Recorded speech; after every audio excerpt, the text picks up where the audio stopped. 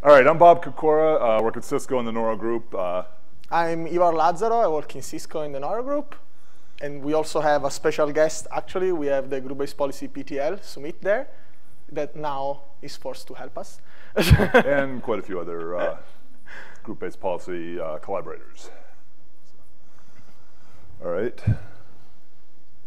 So the agenda here is really to try to get people familiar with group-based policy hands-on. You may already have seen presentations at this summit or previous summits that present the models, talk about all kinds of things. This is really kind of, okay, I want to try it out, but I don't know where to start. We're trying to give you just enough experience to kind of get things running and find your way around a little bit. I don't know if we'll be able to get through everything we intend, or maybe we'll get through that in half an hour and can talk for the rest of the time or whatever. But we're going to start out with just a very quick overview of GBP and talk about kind of what it does and what you need to know kind of to get through the lab. Then we've already got a head start on the second step, really, of distributing and launching the VM image. The third step is deploying OpenStack with GBP included. So we've got a DevStack branch that has things configured for that. If you've done it already, it's probably fine. If not, we'll do that. While that DevStack is running, we'll talk a little bit about the basic model of GBP. So if you're not already familiar with that, you'll know what we're doing. And then the first exercise is very much a step-by-step, very simple scenario. We'll walk you through kind of everything you need to do. Second exercise is a little more complicated app, kind of using that same knowledge, where we'll kind of let you work your way through it using what you've learned. We're here to help as well. Then we'll talk a little bit about external connectivity. Given the variety of different machines and stuff, we're not really expecting to get that working. Just networking setup for that can be the trick under VMs. We'll talk about service chaining and then do an exercise related to that. And then, depending on how far we get, there might be homework. Hi. So I see that there are new people coming, so welcome to the Group-Based Policy Lab. And if you guys have some free USB stick, you can pass them down for the installation. So many of you already copied the files, but let's go through it again, and for the sake of record. And so you will be provided a USB stick.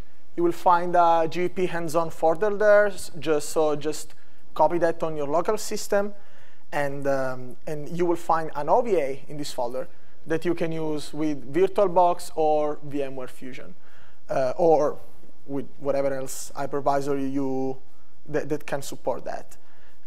There is also one special USB stick around which has a QCOW2 disk that we can pass around for KVM. So if you need that, just let me know. I will try to find that and give it to you.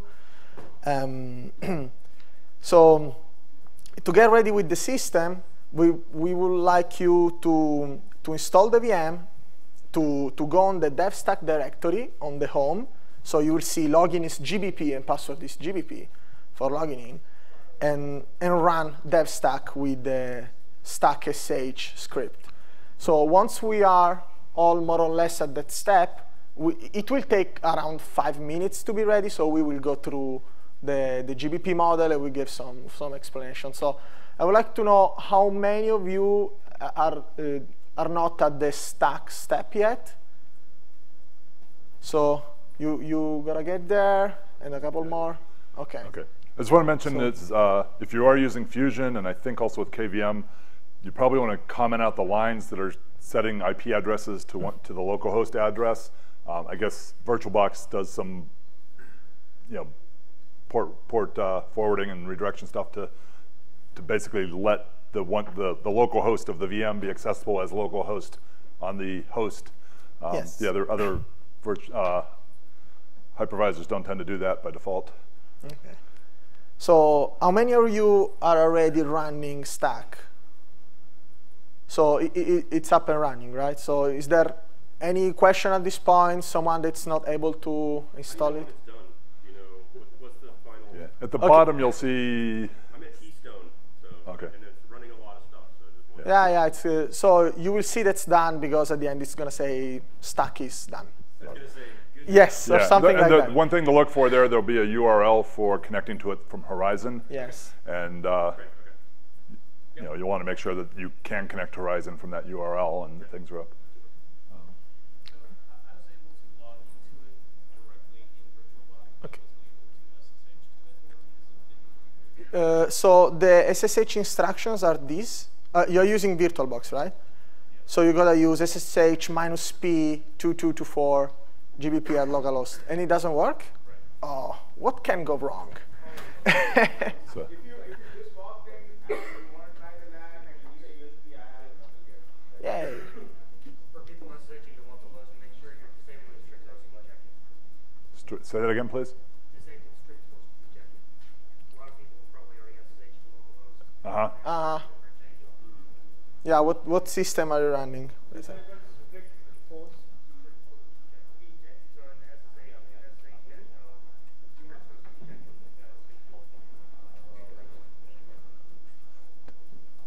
Oh, I don't know if I can edit this here. Can we edit this and add that to the...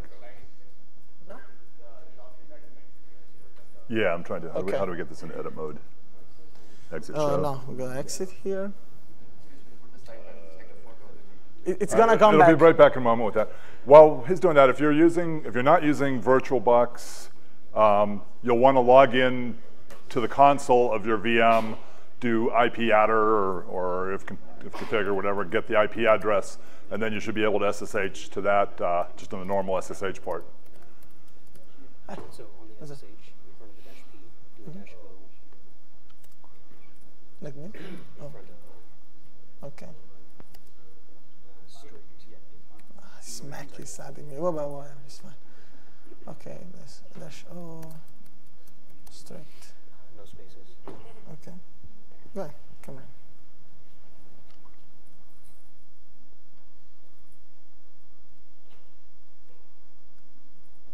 Okay. All right. Thanks, man.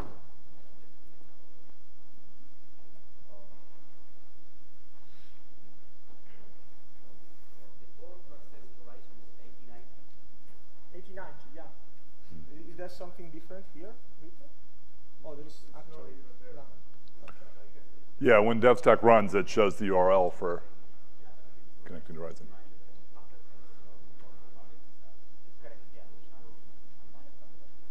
Why do you say these are last-minute slides?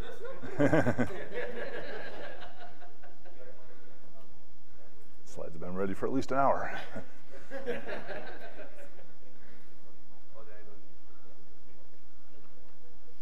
Anybody running into difficulties need a hand?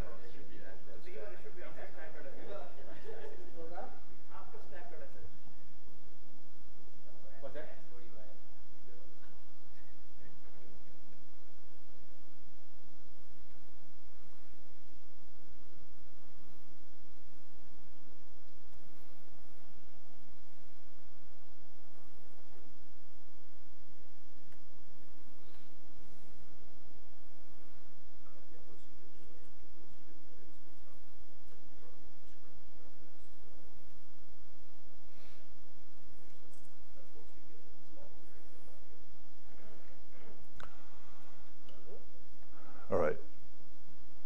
So how many of you still have DevStack running? How many are done with DevStack? And how many haven't launched DevStack yet? All right. That's okay. Okay. Let me talk to the model for a little bit here while we're getting everybody caught up. Does that make sense? Yeah. All right. Actually, the model, yeah. I think the order switched around a little bit here, but that's okay. All right, so it's just a quick introduction to group-based policy. If you're not familiar with it, it's currently a set of StackForge projects, and we're working towards inclusion in OpenStack as part of the Big Tent effort. We've had some review of that and some feedback, and you know, we're taking that to heart and working towards that goal. currently made up of 4 projects. There's the service itself, the GBP service, which we'll talk about a little bit more. There's a Python client, which also has a command line interface, just like pretty much any OpenStack project. There are also add-ons to Heat and to Horizon. So we're trying to cover the full user experience and integrating with those. Currently, the development of group-based policy has been trailing OpenStack release cycles by a month or 2, I don't know, 3. So we do have a Juno release that's kind of complete and has a stable branch and so forth, and has been packaged in various distributions. We're still working on the Kilo version. We should have a very usable Kilo milestone release that can get packaged for distributions very soon. What we're working with today is kind of fairly current stuff, but I think it's on a branch, so that it's master branch. Oh, it is master. Okay. And as soon as possible, the master will then start tracking Liberty, and we'll have a Kilo stable branch as well. The goal of group-based policy is to provide an intent-driven API, currently for Neutron, and basically this automates and hides a lot of the low-level networking details that application developers and deployers and so forth generally don't need to worry about. So things like creating the networks, subnets, routers, security groups, configuring services, and so forth. You can use all this stuff, but you don't really need to know the details to use it through group-based policy. So basically, the group-based policy API is a set of RESTful resources, just like you're used to, that are intended to capture the intent. We'll see the model in a few minutes that introduce those resources. Basically, we're talking about connectivity between groups of application components. So groups is a key concept. Within those groups, you have policy targets, we call them currently, that basically have Neutron ports. So generally, it's VMs are the members of those groups, and their network ports are the policy targets that we're talking about in those groups. So in addition to just controlling connectivity, allow and deny, we're also able to redirect traffic through high-level services such as load balancing, firewalls, anything else that you need. We also try to separate the concerns a little bit between the people developing an application, the people kind of managing the deployment of an application and maybe controlling, responding to security events, things like that, and the person administering the cloud and kind of providing sets of services and things that are available. Did they cover all this? Can you go back to the get question? Okay. Which one? This? Yeah. Okay. Oh, if you're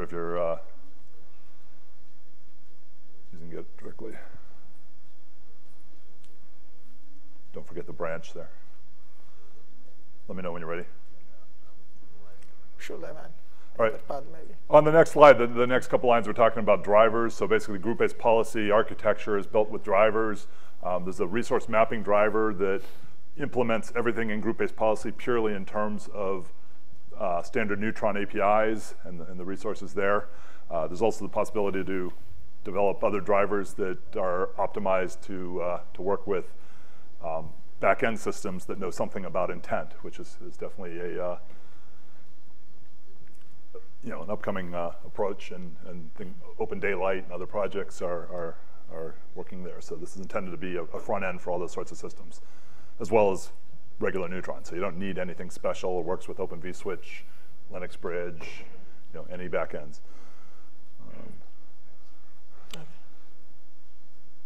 And currently, the service part of it, where the REST resources are implemented, is within the Neutron server. We're working during the Liberty cycle to separate that out as a separate service, separate service endpoint that would be advertised in Keystone, and eventually evolving to where this grouping and policy concepts and intent-based APIs can span more than just Neutron. So compute, storage, and other things could fall into that model. So it's very actively being developed. This is the kind of thing we're really looking for people interested in this to get involved in, particularly people coming from some of those other, if your focus is Nova, not Neutron, but you are interested in intent, would love to get you involved. Yeah. All right, the basic model. Let's see. We can start with kind of these are, I guess all the black, they're not all black, but most of the names on here are the names of REST resources. L3 policy is kind of a non-overlapping address space. So subnets and so forth get allocated within that. They're routable within that. And tenants can create one or more of those. They get created for you by default, so a lot of times you don't even see them if you just need one. The L2 policies down here, basically the policy groups that you see are contained in L2 policies. Normally one will get created for each of those, but if you want to share them, you can. That controls your broadcast domain and things like that a lot of times applications don't need to worry about, but when they do have the ability to control that. So policy targets are the items that we are grouping. So right now, a policy target basically owns and references a neutron port. So VMs that use policy targets from the same group are part of the same group of VMs.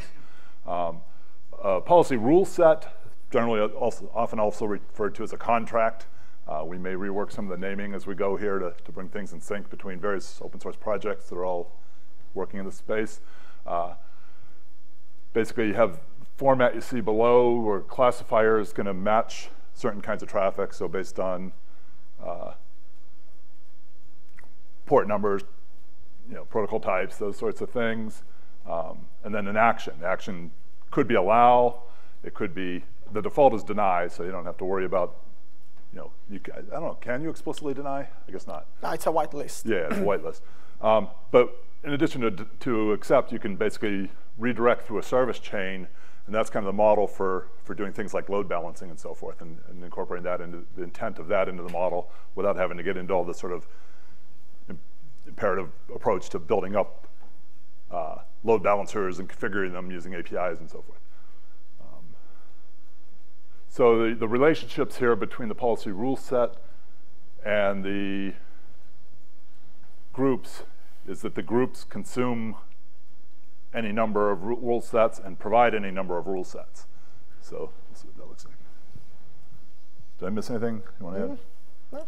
Okay. Any questions on this? Is this sort of enough to work with so you'll understand what we're doing?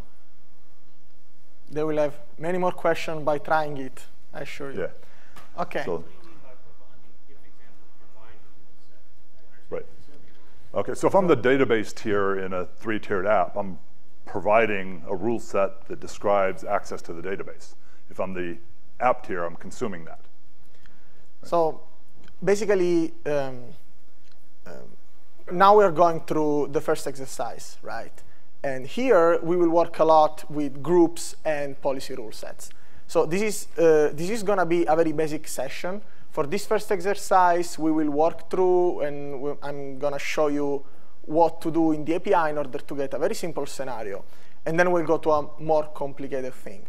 Now, the most important thing you need to know here is the concept of group and policy rule sets.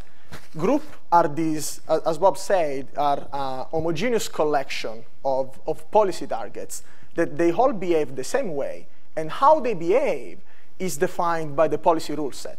So to get back to your question, when you provide a policy rule set, it's like saying, this is the interface you can use in order to connect with me. Interface in the sense of a contract, right? So you can like say, this is what I expose. Whatever wants to consume it can. And then if the underlying infrastructure allows connectivity and the policy rule set is defined correctly for this traffic to happen, then you will be able to consume it and finally consume your workload, basically. So how are we with the installation? Is DevStack done? Most of you? All of you? Is there anyone with the... I see you guys coming. If you want to grab a USB stick, you will have to trail a little bit, but there will be people giving you instructions. So let's connect to Horizon.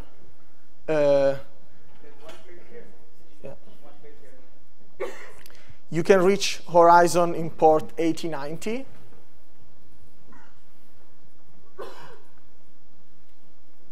So let me know if from your local browser. If you're using VirtualBox, if you're using VMware Fusion, you can directly use the IP address of your VM to reach it.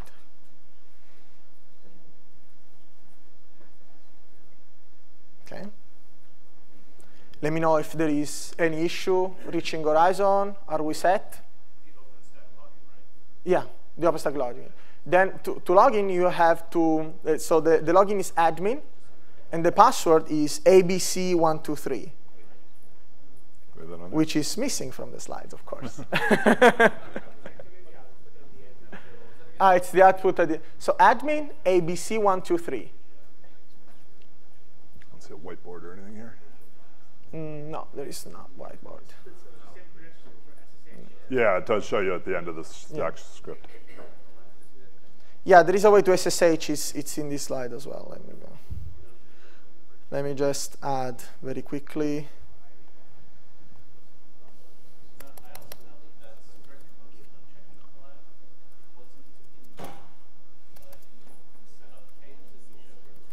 Yeah, somebody suggested that. There's some people run into issues, and that might help.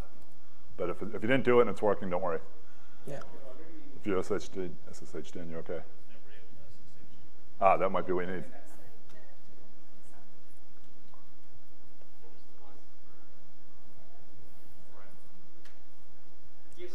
So, these slides? Yeah, admin and ABC123. Okay, but I don't think these slides are posted anywhere right now. Yeah, so can you? We're doing okay? Do we have an Etherpad for this one? Now? Yeah. Okay. And then, Yeah. That's a great idea. Yeah, let's have an Etherpad. And then we post the link to this, presentation on that Etherpad. So if you can note down the Etherpad Okay. now, there might be a few things that you might need to change from the set of slides. So the feedback that we're gathering right now, right?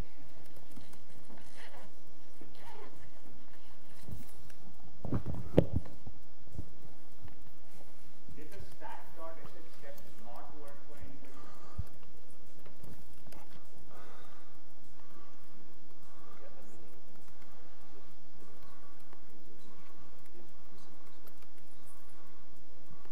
Okay.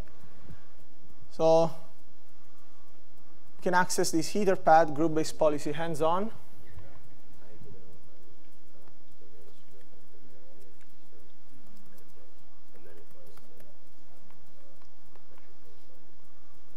Admin ABC123.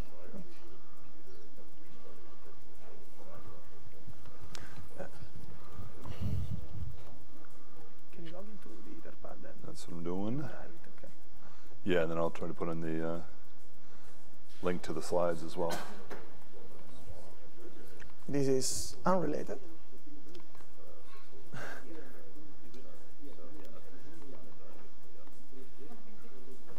So we had one person for whom it didn't work, but everybody else is good with the stack.sh? Yeah. No, yeah.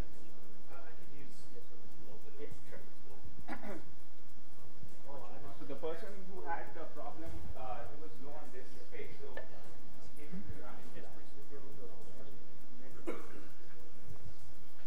Yeah.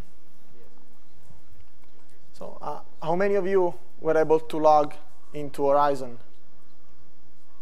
Okay. Perfect. So let's wait a little bit more.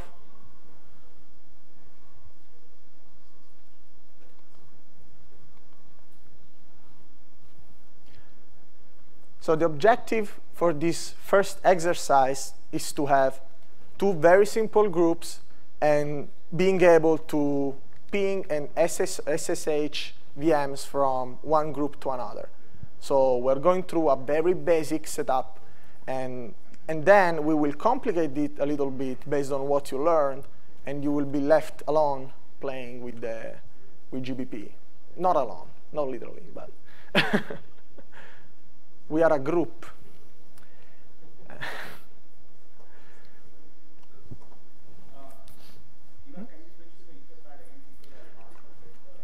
the URL, Etherpad URL? Yeah. It's group-based policy hands-on, the URL. Here you go. So there's a link to the P. slides there as well now. P.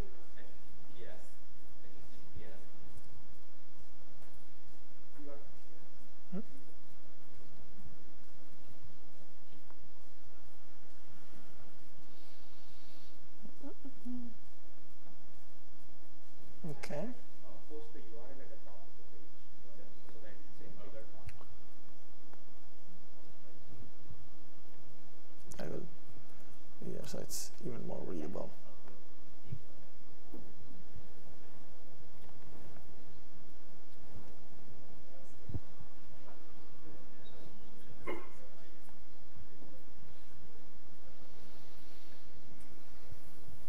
Okay. Good.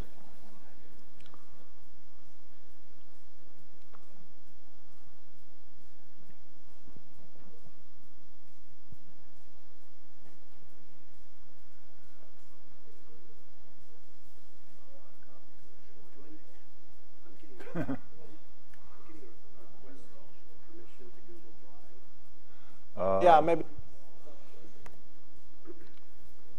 Let it set up for everybody to read.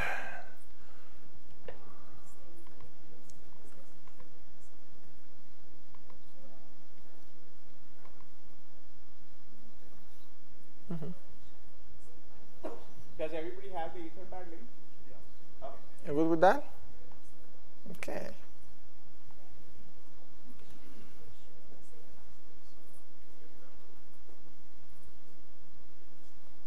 So, are we ready to move on? Can we start? Okay.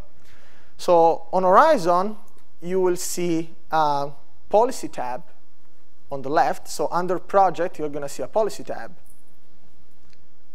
So go there and go in the application policy sub-tab. So the first thing we're going to do is that we're going to create a policy rule set. So as a first step for this interaction between groups to happen. So again, the policy rule sets define the set of policy and the interaction between two groups. A group will be a provider of this rule set, and other groups will consume this rule set so that they can consume the workload they offer, basically. So let's go here on the create page and create policy rule set. Decide a name, for instance, test.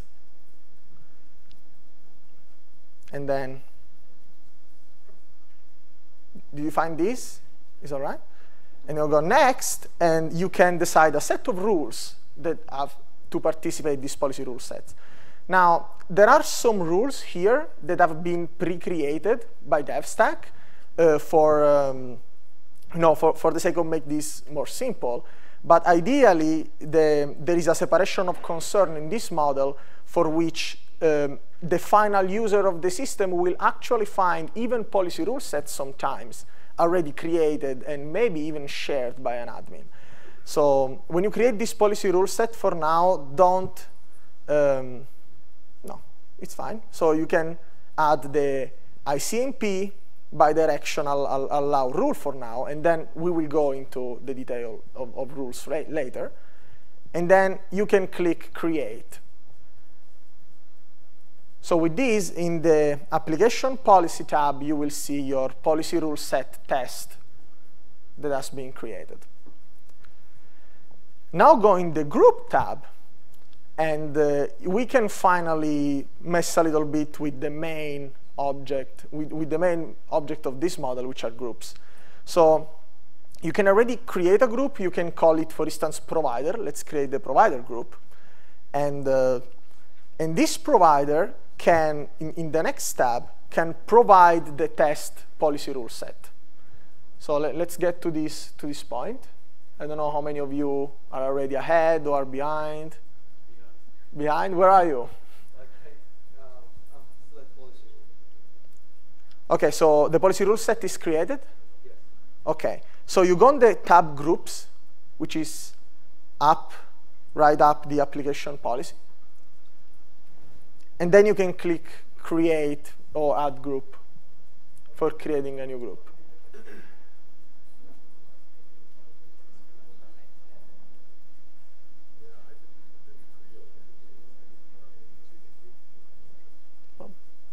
Yeah, let me. Yeah, I see the group. Okay. I was Okay. application policy. Right.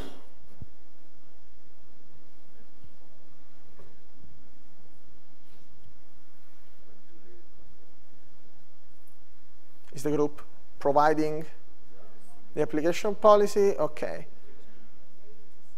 Now, how are we with the group creation, the first group provider? Are we done? OK. No, so the provided policy rule set has to be tested in this case. Or you can update it later, of course. But one step. This policy rule set is the one you just created, and it's providing ICMP for now. It's allowing ICMP, actually. If anybody gets stuck and needs help, raise your hand. Is that? Yeah, you can just go on with the defaults for now. So the only important thing is that you provide test, and then you can go next and finally create. So don't get confused with this. Okay. If I created the application Plus policy, button is not to Okay, add test, this, yeah. to create a new one. is it fine? So it's got the ICMP. That's okay. So when you have to Okay, select then I and go to so we group, need to right? fix the UI. Right. Currently, if you wanted I didn't create any rule set on this either. Do I need to create a rule set on this? I think you do that as later steps. Do the group first, I guess. Okay, so this is the. Oh, wait. We didn't. Do I need to update the policy rule set? see it as highlighted like this when you select on it, and then hit next. ICMP. So wait, what are we creating a policy rule set now, right? The first group we are creating is provider, yeah. Yeah, so it's just It's the called update. provider. And then your policies. Well, okay. Yes. Did you create a policy rule set? Need not be linear. Yeah, test. Okay. Yeah. It's just more natural Is this to correct? understand that you Yeah, I think so. something that can be manipulated Okay. by. Now I go to what are the policy Right. rules? Yeah, those are the ones that are pre-existing, and that's the rule set. I'm sorry? This one I happen to create, I think. Oh, okay. So, Okay. but OK? Now I go back to groups. Yeah. create a group. Which Yeah. one policy? name Which policy? Provider. This one? I No. don't know. What did the instructions say? No, this is a different step of Yeah, the provider workflow. must have been it, I guess. So when you hit next, you will find the network policy tab. You just click Here create you from there. Pick which.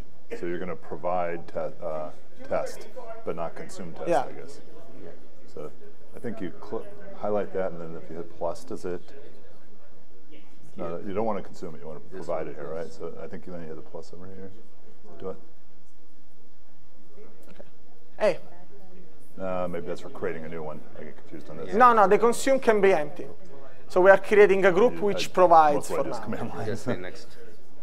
Yeah, I guess it should be okay. You can change them later if it's not right. Policy default. No, well, yeah, don't worry about that. Yep. Just use the defaults. Defaults. It's a create. Create, yeah, and we can see what happened. Okay, so this we're providing and consuming. See our so we things going. technically could go into here. Are we and fine here? Yeah, I think I'm fine. He was just interested in taking some pictures. So, Just Okay. click on so this. first Let's I see if made we this can test remove policy. test Yes. from the Then I consumed rule did this sets. group and walked through and made this Not the rule. Provider, perfect. All right. So now you, I think you can just kind of Everybody select it and wipe it out, you maybe. created See what happens. test policy know. rule set, and then in the group. test group which I'm really not that familiar with the Horizon interface here, sorry. Okay. It won't hurt anything. Yeah. understand what it did. Clear so far? Oh yeah, see they also have. Oh, okay. Okay. Yeah, yeah, okay. So in Provided the newly created group, maybe if you click in the newly created group, so from the group tab, you can click on the name on the group you just created, and you will find a button which says create member. A member of a group is, in this case, basically a virtual machine which is attached to this group. As you will see, you don't need to specify anything networking-wise. You just create a member of the group. You can specify your flavor, of course, and you can specify the instance name and the image. But you don't need to specify anything networking related. You just hit create, and this policy target will be created on the provider group. So you on the group creation, so on the group tab, you will see the group you just created. You can click on the name of this group, and then on the top right, there's going to be an add member or create member. Yeah, maybe.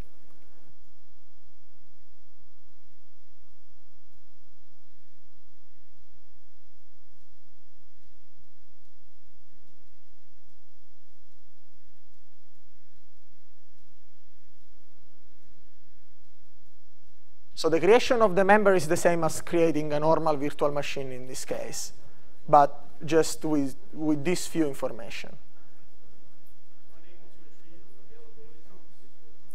Availability zone should be just Nova, or did you change it? No availability zone found? Okay, can you give a look, please, Sumit?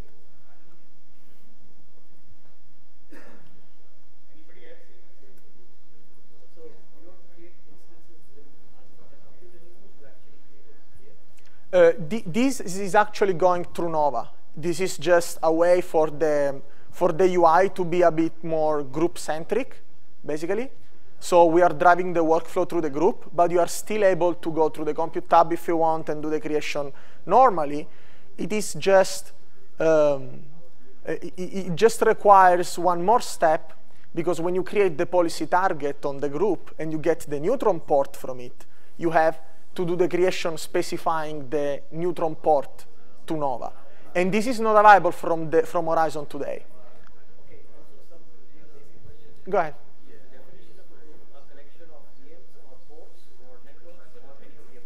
So a definition of group is a collection of ports, basically. So the VM incidentally is attached to the port, but it's a collection of ports. Yes, as is today, it's this. The policy target group is a collection of policy targets. In the reference implementation we are showing today, the policy target is directly mapped to a neutron port. So it's using neutron resources underneath, and the policy target has a one-on-one relationship with the neutron port today. The same port can't. No. The same port today can't be a member of one.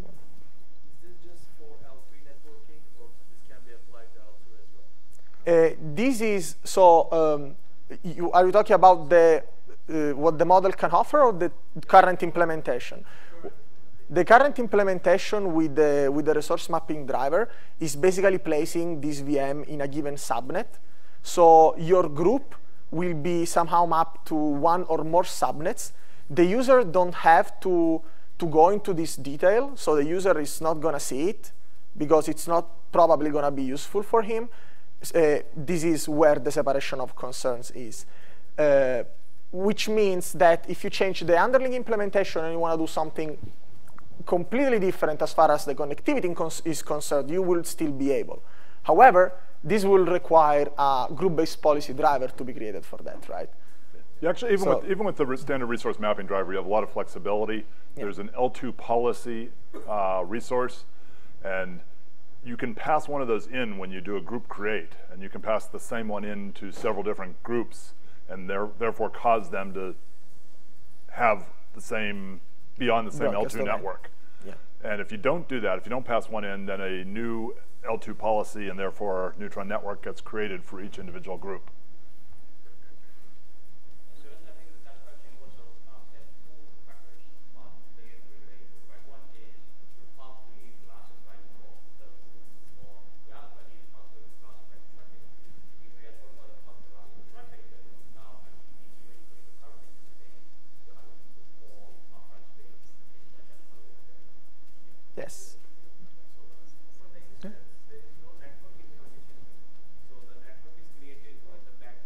Exactly. Everything is orchestrated here. So the only thing you care about are groups and what policy are applied to those groups, but you don't care about networking in this case at all. this is actually possible, of course, through the group-based policy model, but this is done at a different layer of concern. So there is an operator concern which we are not exposing right now. So for this lab, because we want to go through very, very simple steps, but there will be definitely in the future more advanced labs in which we show all these operator concerns and how you can actually specify more infrastructure-related policies.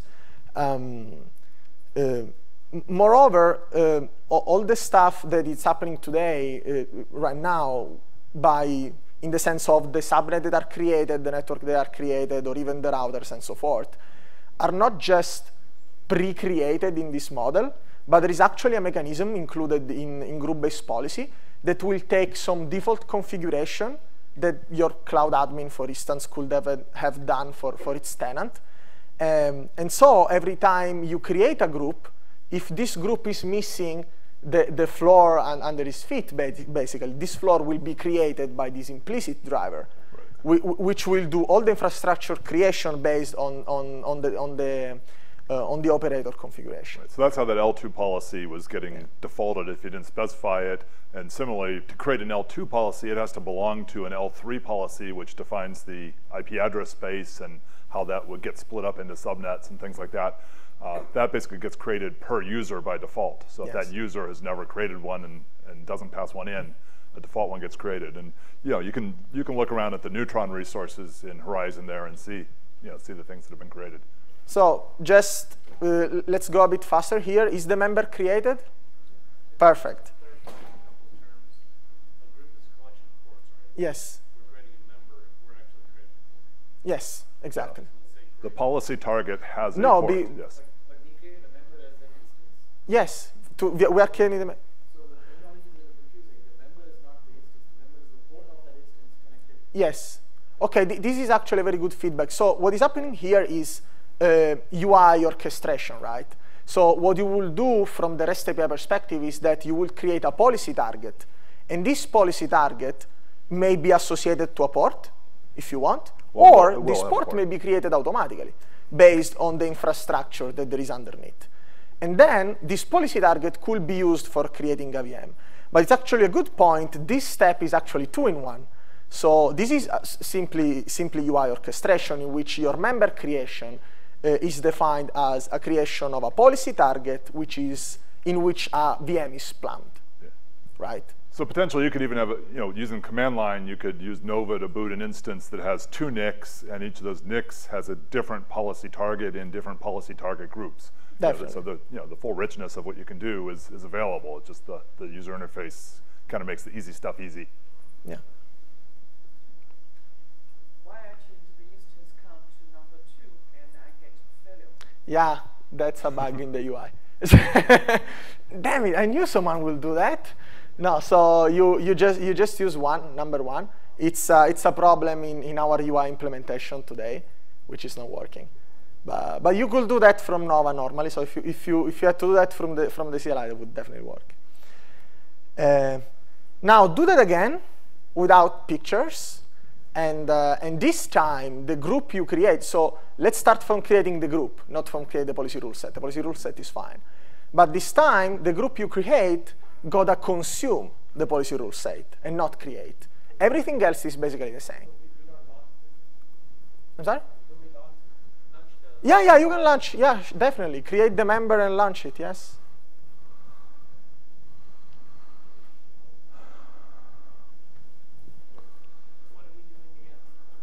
Is that? Good question. So here we are going through a very basic topology in which we want to showcase 2 members of 2 groups being able to ICMP one another without any kind of explicit networking involved. So this is a very simple configuration. Actually, the idea here is to get you familiar a little bit with the UI. We will go on something more interesting later after this. How can we prove the policy can be consumed by the VM? I'm sorry? Do some proof the VM has consumed the policy. So sorry, say it again. I didn't get it. Yes, we have created the member and created the VM. And can we show some? You wanna see traffic, basically? Yes. Sure, of course. What can go wrong? Hey. I'm sorry? No, the policy rule set test is fine. Don't create a new one. What you gotta do is create a new group, and this group will this time consume the policy rule set. So I should have test over here for your example, right? No, okay, so this is wrong, right? Because this is providing again. Right, so if I edit it, maybe I'm just doing Yes. test work for you. How do I get rid of this? See, I have both. So for this, you gotta go on the, so exit this one. So unfortunately, you gotta go on the consumer. Okay. And so you gotta Provide and remove this. So click. Okay, and then so I you go have the remove policy rule set, Yeah. and you remove the provider here. You have to select it, I this. have to like. Okay, and then save. And then, yeah, maybe you gotta update. So No, we provided, did- so consumed. And then you add Okay. consumer policy rule set. Let's see. So this is the consumer. Yes, so you gotta consume. And select, you gotta select. Oh, I have to select it. Yes, and then save changes. Okay.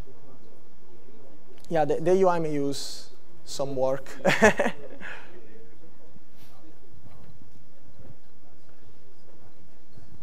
Yes?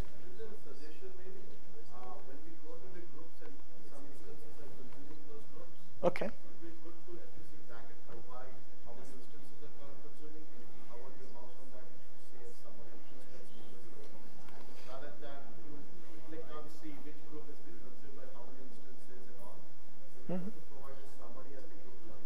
Ah, okay. Thanks for the feedback. Yeah. So, okay. That's a good feedback. Thanks.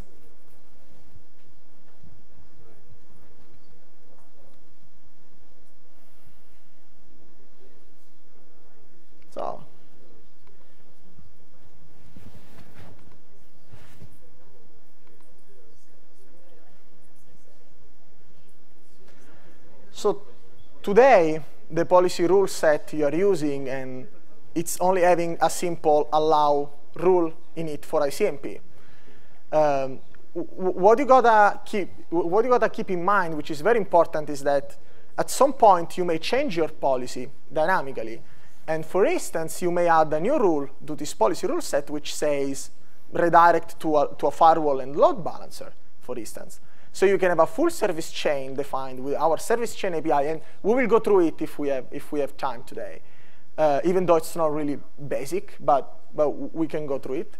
So the reusability of the model and the fact that you have separation of concern may make your operator add constraints to your policy rule sets, or the user itself adding more rule to these rule sets, and which can basically change almost dramatically your application by just doing a couple of clicks and changing the rule.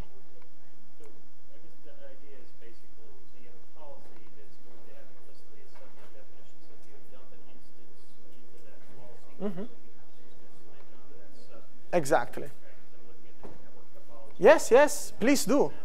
Also, exactly. Also, of course, if you want to have a more fine-grained control of the model for any single exception, any single server, you want to modify something in the port and so forth, you still have Neutron there. So you can still go there, you can still go use Neutron, and it's going to be. The subnet is very limited. Maybe only hits everything. If I want to solve more than that, how can I do that? So in this case, keep in mind that the whole address space you have as a user is independent from the address space of all the other tenants and may overlap. So if you want, you can have even the whole private address space, even just for you, at a layer 3 policy level. That was explained in the first slides. So if you really have some specific networking needs, which is probably not the case if you're using group-based policy. If you're using it, you are just a user and you want groups to communicate with a given policy. You don't really may care about it. But if you do, there are operator level kind of APIs that allows you to create different address spaces and use them, or even single subnets to Neutron that can be associated to groups. Yeah, so there is a lot of variety. One additional point here is it's really the group-based policy that's managing kind of how things like subnets and firewalls, security groups, all that kind of thing are used. And for instance, right now, if you look into detail here, you'll see that for each group that you've created, there's a small subnet allocated. What'll happen is as you add instances, those will have IP addresses in that subnet, and if you exceed the size of the subnet, a new subnet will get allocated that's also part of that group. And meanwhile, all the security group rules that reference these things are matching those subnets. So when that additional subnet gets added, new rules get added to existing sub. So this is all this kind of orchestration that this is doing for you that if you were just using Neutron would be extremely complicated. And the security group and the firewall are all OpenStack. Yes. Yes. Yeah. Exactly. That's all OpenStack underneath. Sure. This is the final state you should get, by the way. What? But this is consumer. I'm sorry? So how did that end up with the same L2 policy? Yeah, let me shut this off. So the L2 policy, it's, okay, maybe this may be confusing here, but the L2 policy is basically what the groups are attached so in the sense of a broadcast domain, right? Which you may not care, like in this case, which is everything done automatically and all your groups are isolated from this point of view. And as a matter of fact, you didn't do it. But if you wanted to, if your operator wanted to provide you some default way of connecting your network, then he could do it. And the layer 2 policy, so it's like the broadcast domain for the groups. And then there is a layer 3 policy, which is the address space.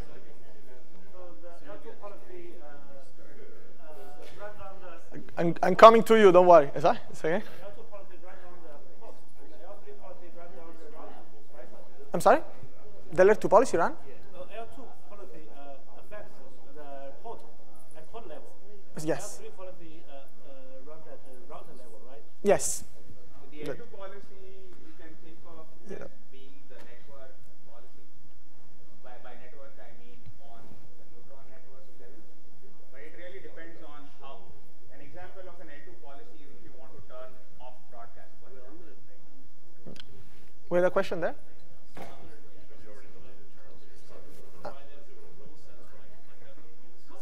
Huh? Yeah?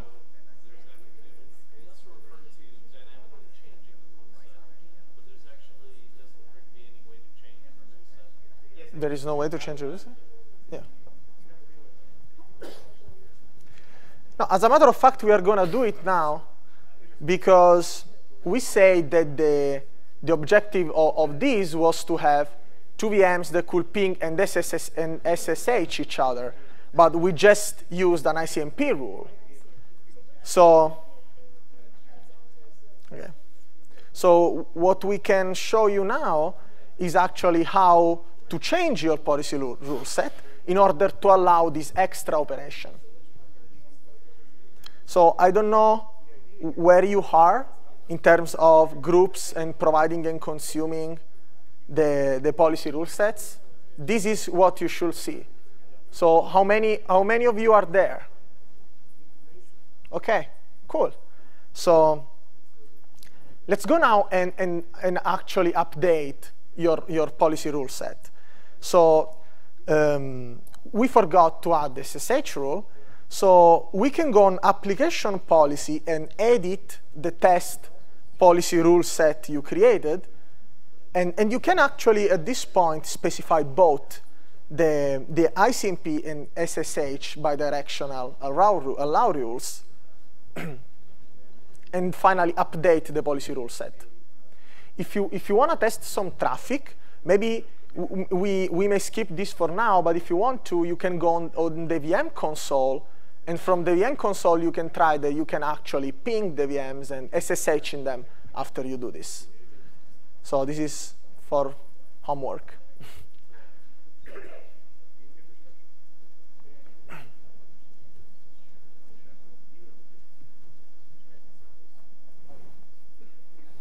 Any questions so far?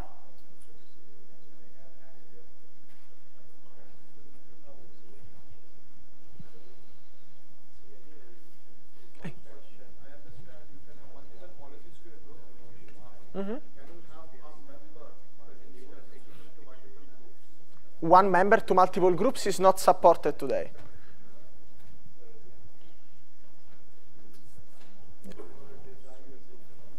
What? Yes. So the groups cannot overlap as for today. There are plans around policy tags that may kind of bring this kind of behavior you are looking for, or even overlapping groups, but it's really under discussion for Liberty Zone.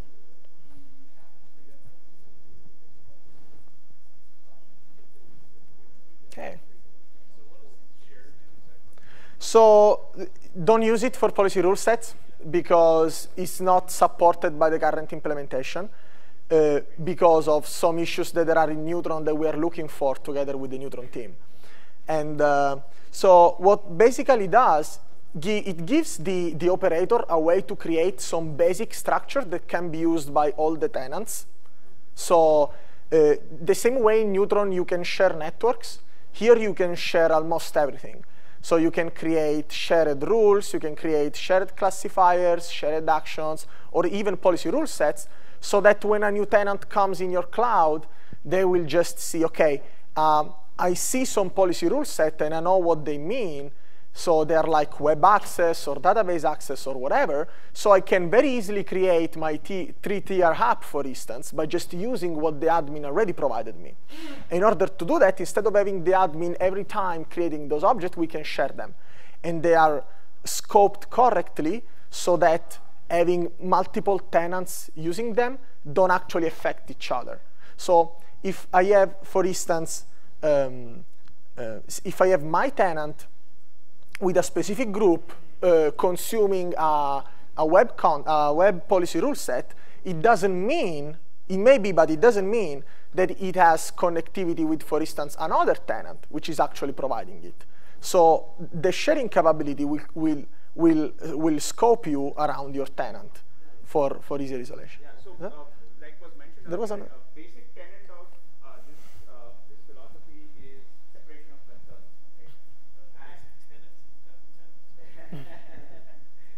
Yeah, that one was not intended. And the separation of concerns is achieved if you can think of the app developer being the one who is crafting this policy set, because that's the concern that he's focused on. And then when he crafts that, he essentially sets it to shared mode so that the user comes in and is able to see that shared policy set and is able to use it. Right? He's not really the one who needs to be crafting that policy set. That's not his concern. He wants to just deploy his app and be able to use it based on what the definition of access to that app was. And you refer to reusing it in multiple tenants. You can use it in multiple groups. Same tenant. Yeah. So the simplest case here you can think of as these shared constructs are created in an admin role, and then they are made available to the system. And the base case, like what we have given you here in this lab setup, is where we have pre-created certain constructs and it becomes easy for us to share. But clearly the concept and the philosophy goes beyond that. It's really the separation of concerns that is achieved with the sharing. There was a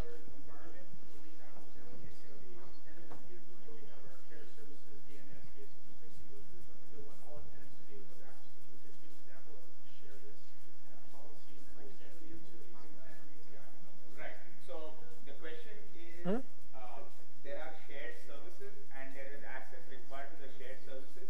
No, so you can share groups.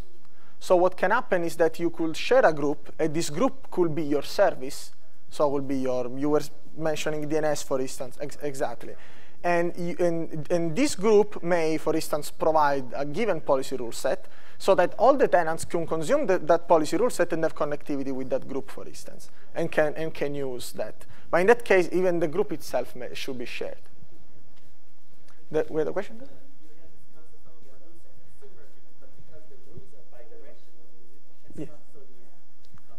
OK, that's actually a fair point. So the direction of rules are always to be seen from the provider perspective. So when I am the provider, I'm the one who decides to expose a given interface to the rest of the world, which means that ingress rules are ingress from the consumers to me, and outgress rules are rules from me to the consumers, and bidirectional, of course. So yeah, that's actually a very good comment, and the idea is the provider is always the one who has the point of view in the reference point, yeah, in the policy rules, for the policy rules. And so I guess these policy rules are shared objects also. Mm-hmm. Is there any way to create policy rules? Yes, there is, and we will go through it in the next exercise. So I don't know how many of you were able to edit the policy rule set and add this rule. Is it fine? OK. So let's make it now much, much harder, maybe. Or maybe it's just as easy.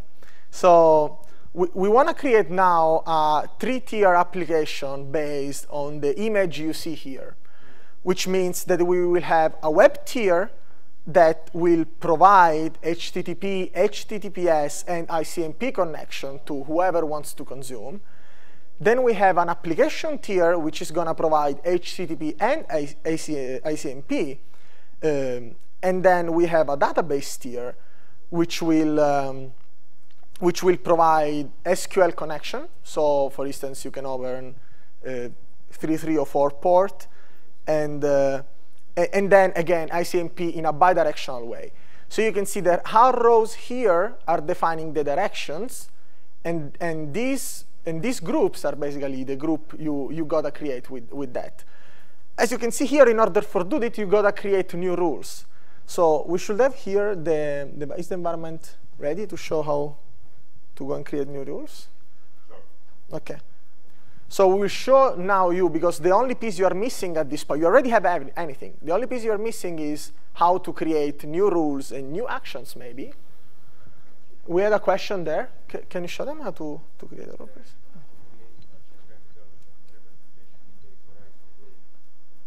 I'm sorry? No, that picture. Oh, yes. So today we have to resort to looking at the network topology to see, its actual realization on the network. But definitely, we plan to. In fact, what's on the wish list is to be able to drive this entire operation through UI, be able to pull and create a group, establish the links between them, and then what you end up with is that. So that's good feedback. Yeah. It's good to know that you would like to see that. So we want to create a new rule. So new classifiers and rules. So we need a classifier. See the two that already existed there. We click on Create Policy Classifier. What protocol do we want to do first? We can do HTTP, for instance. HTTP. Ingress. Yeah. And so that's TCP port 80. Yeah. Direction is in. OK. We're not sharing, right? No, let's not share. We could share this one as admins, but we may as well not. Do create. So now we have HTTP in. Yeah. What else do we need? Should we do? Can do HTTPS. Let's try a bunch of classifiers. So a policy rule is composed of two pieces. There is a classifier and there is an action. This action in the lab we are going to today is mostly just allow. So you don't really need to create a new action. But in reality, it can be much more. Today, we already implemented a redirect action. So you can have a classifier that redirects to a service chain, for instance, or even to a single service. And we plan on having more actions, also depending on the evolution of OpenStack, right? So there is some work going on Neutron about quality of service, and that could be another different action, for instance, and so on and so forth. So today we support only two, which is allow and redirect. Redirect is pretty generic, though. So if you have your own services that can be service VM, they can be Neutron services, it can be a lot of things, then you could use it and redirect your traffic there. I think there was a question here. You had a question, maybe? Oh, no, I don't know. So we created a couple policies. Oh, go ahead.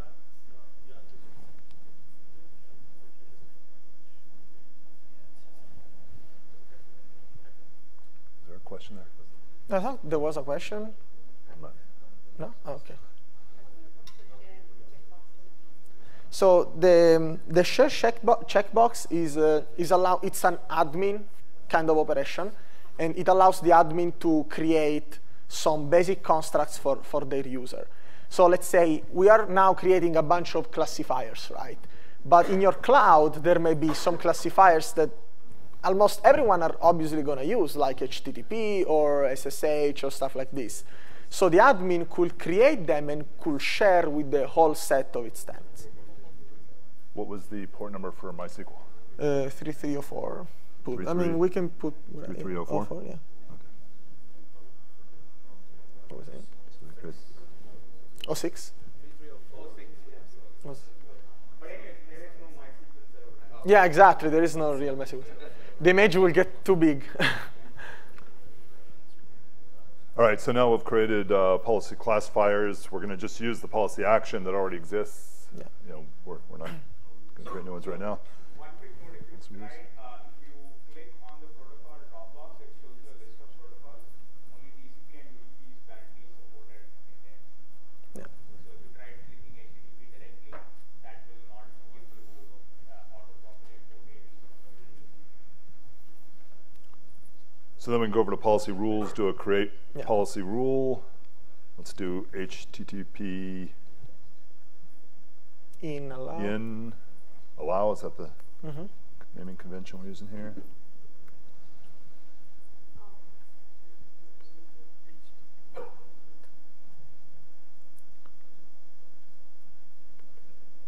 Wait, can we do multiple here?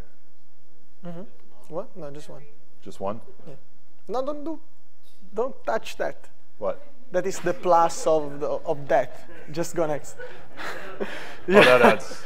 The plus of that. Now, it's actually a trap yeah, for yeah, all the new confusing all the users, you know, because I'm a new user. we're going to make it as much confusing as we can.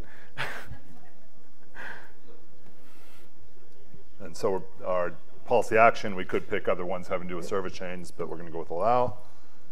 And now we have HTTP in allow.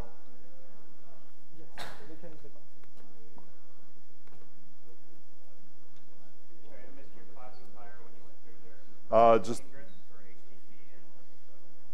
for the classifier, I used HTTP in allow, or HTTP in I think was so. Yeah, I'm making another policy rule for that.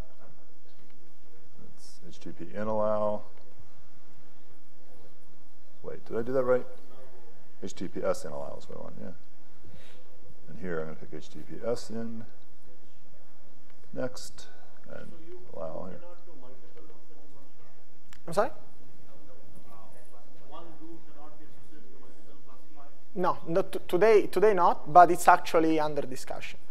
Because it would be a nice way to group more classification in just one rule. You can have Fair range. point. You can have ranges of ports. So like Exactly. for Yeah. let's say X11, you want to have 8,000 and up to something or whatever. Is there anyone after this that wants to volunteer to actually create the 3-tier application from here? They want to come and try to go through some of the new guys, of course, core developers not allowed.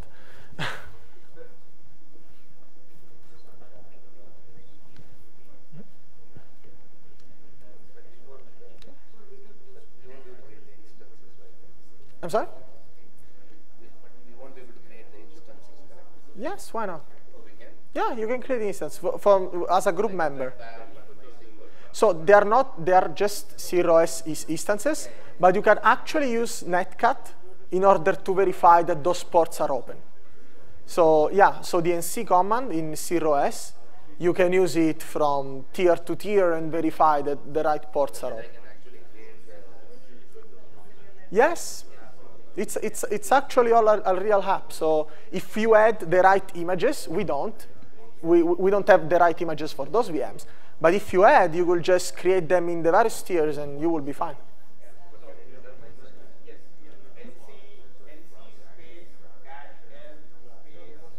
-L -P.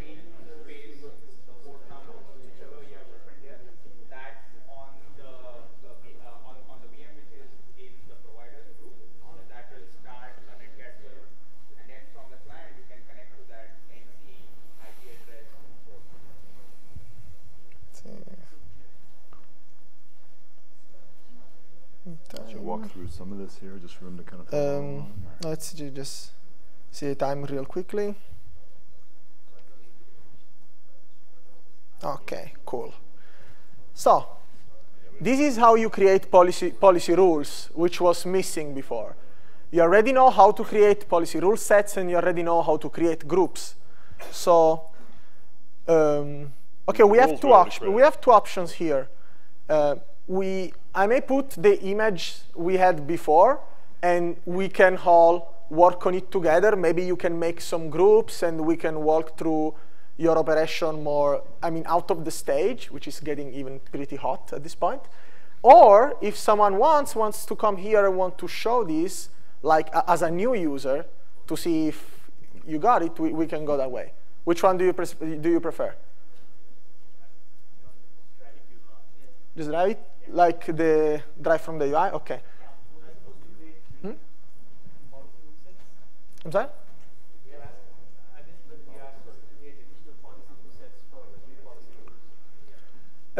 Yeah, so right. There will be this need, right? So if we go and see the slides, yeah, the policy rule set tab for now it's just. Yeah, I haven't created a new one, so we can go create one for the. There is a couple DB more access here. or something. Can I delete these? Yeah, or are they deleted. Well, there might be VMs running on them, but. Rule set. Okay, so in this case we will go create a new policy rule set. So the first tier of our three-tier app is the web tier, right? So we're going to now create the web policy rule set. This web policy rule set will allow HTTP, HTTPS, and ICMP, as we were saying in the picture. And so we create it. And now we have the app tier. In the app tier, we said that we would actually allow just HTTP, which is all we need, and also ICMP. So let's create the app tier, and let's choose the two rules, and we have the rule set. And the DB tier. And finally, there's the DB tier. So let's have DB, policy rule set. And this one is going to allow MySQL traffic and ICMP. And we create it. And then again, you made this thing as a user. You could already just have that by your operator, for instance. I'm sorry?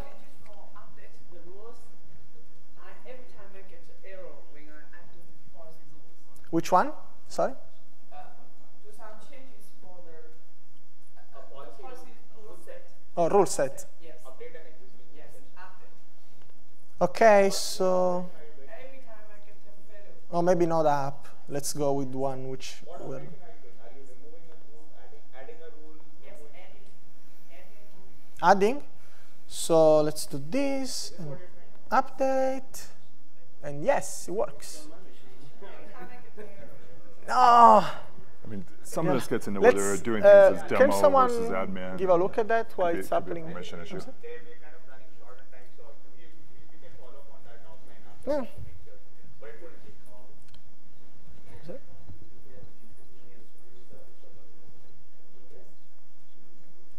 What's that?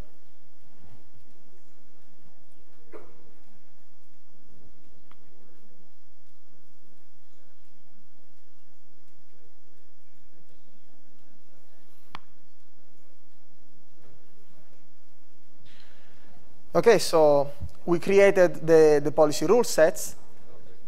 And now, in order to complete our app, we only have to create the three groups. So let's say we can create the web group. What does this web group provide? Web service, exactly. Is it consuming anything, the web group? It's consuming app, exactly. Because even though the app group doesn't exist yet, it doesn't mean you cannot already start consuming it, and then maybe the service will appear at some point. And we create it.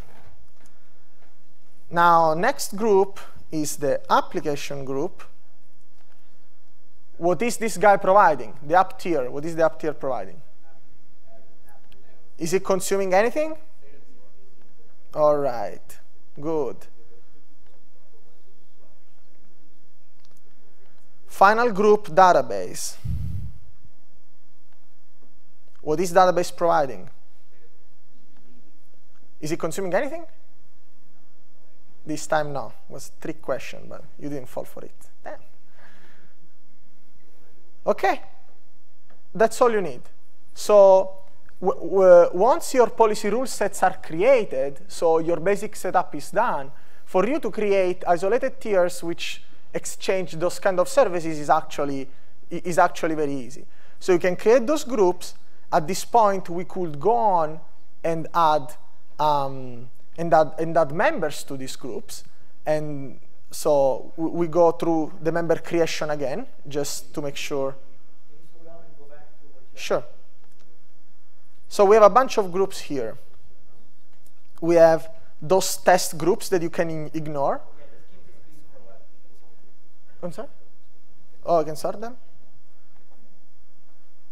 I don't know, like, how do I sort them? it didn't help so much. Okay. It makes sense. I mean, that way, because you can see the stitching between web app. And originally, when you said, when we were explaining policy, producer, consumer, it took a while to gel to that. If I saw that first, then I would get the other piece. Yeah. Now Okay. it's clear. Okay. Yeah. So we only have a few minutes left. Should we like launch maybe the app tier and then look at the security groups for it, just to sort of? Oh, sure. So as an example. Yeah. Can you move a member from one group to another group?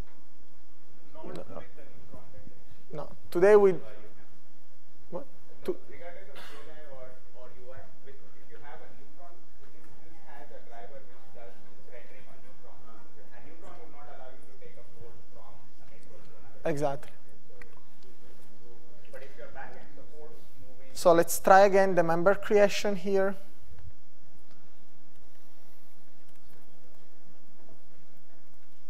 Member, tiny, and we select the image, and we just launch it. So while this member is created, we can show a little bit of orchestration that happened underneath. So this is very driver specific, which means that depending on your driver, you can have as much orchestration as possible. But in this case, you much simply have basically a router, which is containing your address space. And then you have a bunch of networks and subnet that create isolation between the groups. But how are the policy enforced? Well, dot policy is enforced through security groups. And we can see it here from the VM that there are a bunch of rules created depending on the policy rules you used. So the more complicated the topology becomes, without changing at all the complexity of doing it through group-based policy, but the bigger is this set of rules that you have, you have to design and you have to put on those security groups for the VMs. So this table may grow much more, especially when having external connectivity, for instance. Now we don't have much time, so I would quickly go through another interesting feature we have in group-based policy, which is the service chaining. I talked about it a little bit so far, so I want to show you this model. So how do we capture intent for service chains? So in the group-based policy model, what we do is creating, so the basic service chain construct in group-based policy is the node. So you can go on the network service tab, and you can create a node. For instance, let's say we want to create a load balancer.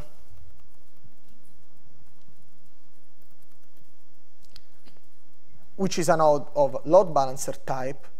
And we can upload a basic configuration file. Do you have it on this system? Probably not. Oh, yeah, you do. OK, yeah, the hands-on. So the files that you copied off the USB stick. So we are uploading a heat template for the load balancer configuration. In this case, using heat. And we create this node. So this node so far is just a logical node. It doesn't mean anything in the real world. But it's useful for being reused or even, again, being shared across different tenants. So we can create a firewall. Again, we select the heat template.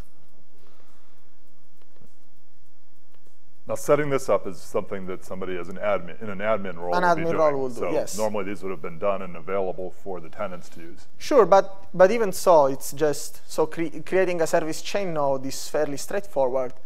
And what is after the chain node? After the chain node, you got to specify the actual chain. The actual chain for us is the service chain spec. So when you define a spec, you define a collection of nodes in a given order. Remember, again, the order starts from the provider. So when the group provider provides a service chain, the order, so 1, 2, first, second, third node will go from the provider to the consumer. So you create a service chain with firewall and load balancer, and we call it firewall load balancer service chain. And here you have the service chain spec. So all of this in the physical infrastructure didn't do anything so far for this implementation, because at this point we need to capture the intent of using this service chain. So what happens now is that you can have a new action, redirect to service chain, which is a redirect kind of action. As you can see, you can select which service chain spec you want to use in this case for this action. So you create it. And at this point, you can do multiple things. For instance, you can get an existing classifier and change. Oh, there is a question. Oh, 5 minutes. OK. You could get an existing classifier and change the allow action to a redirect. And this will change the whole set, the whole bunch of policy rule set using that action, and finally even the groups. Or you can just create a new classifier like HTTP. Yeah, we're going through it. Port 80, bidirectional. And the policy rule will be, so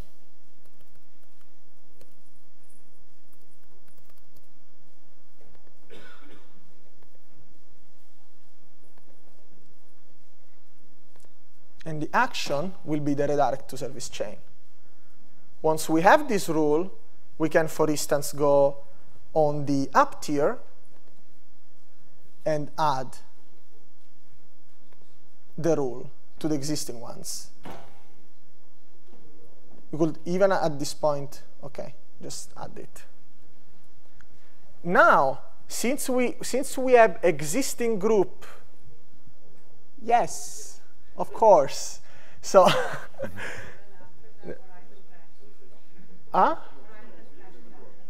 OK, Horizon crashes. Oh, nice. Oh no, it actually apparently is there. OK, so maybe that was just an Horizon issue. So since we have groups using that policy rule set, group-based policy understood that there are some entities that needs a service chain in between at that point, depending on who is providing and who is consuming. So the service chain is now created, in this case using heat and neutron underneath between those two groups. So we can go on the orchestration layer, and we can see that there is nothing. Oh, there is actually. OK, no, so there was a failure there. Something was wrong, yeah. Yeah. So let's try. So the heat templates of those nodes provides some configuration for them. So what would happen in this case, but we probably have some UI problem at this point. What happened in this case is that since you modified the policy rule set, and there are groups participating in that policy rule set, all those groups will get a service chain instance, which is a physical representation of the service chain. that will be configured using that heat template. So we should have seen that the heat template on the orchestration tab was created, and that all the objects would have been populated in that case. So for the service changing, service types, are they just predefined load balancer and firewall? Or? So as for today, we have, so there again for the service chain, there are different drivers. So today we have a load balancer driver and a firewall driver, but there is a refactor work going on, and we plan to implement that for Kilo, in which you can implement your own node driver, and we are going to support pretty soon even service VMs, for instance. So if you have your VM image that supports a service, that could be used here, and the plumbing or traffic stitching or steering, depending again on the driver, will be all done, taken care automatically by group-based policy. The only thing you need to care of are policy rule sets and groups. So does it use OpenFlow underneath to kind of redirect flow of packets from one node to another? This is an ongoing effort. Of course, the one is an effort that will be done together with the Neutron community, right? Because we're talking about traffic steering in this case. And this is an ongoing effort. We have people on our team that are working on it, preparing a blueprint and an implementation. But for today, there is a way to stitch the traffic. So traffic stitching happens by, setting up the networks properly, orchestrating new networks properly in a way that the traffic goes in the right direction. But this will all be, so we're done. OK, so thanks. I think we are done. We don't have any. Oh, there was any? Oh, sorry. I just want to announce, I'm part of the GBP team, so we have a related talk at 1:10 at the demo theater to showcase the network services and network service chaining through the GBP provisioning. OK. Yeah, so if you're interested in this part, we had to rush through it, the service chaining. You can actually see it in Prasad and their booth at, where is it? It's on in the demo floor. It's in the marketplace on the demo floor at 1. On first floor, I don't know. At 1 o'clock? Yeah, 1:10 we have a talk. 1:10. So they will go into the service chain manifestation. So if you have questions, they actually have more services, variety of service VMs that they are chaining. And you can all of it. In the Etherpad, yeah. It's in the main. Yeah, I will do it. Yeah. The demo floor at 1:10. This demo is linked into the Etherpad, or this slide presentation is linked into the Etherpad. Oh, yeah, I think can we show it? Yeah, Show it. resources on the Etherpad, make sure that you note down the Etherpad information. OK. So the community is growing. We are looking for more people to participate. Let's grow this together if you liked it. And if you didn't, you should come even more. Right? I mean, it's especially if you didn't like, you should participate. So that's it. Thank you very much for participating.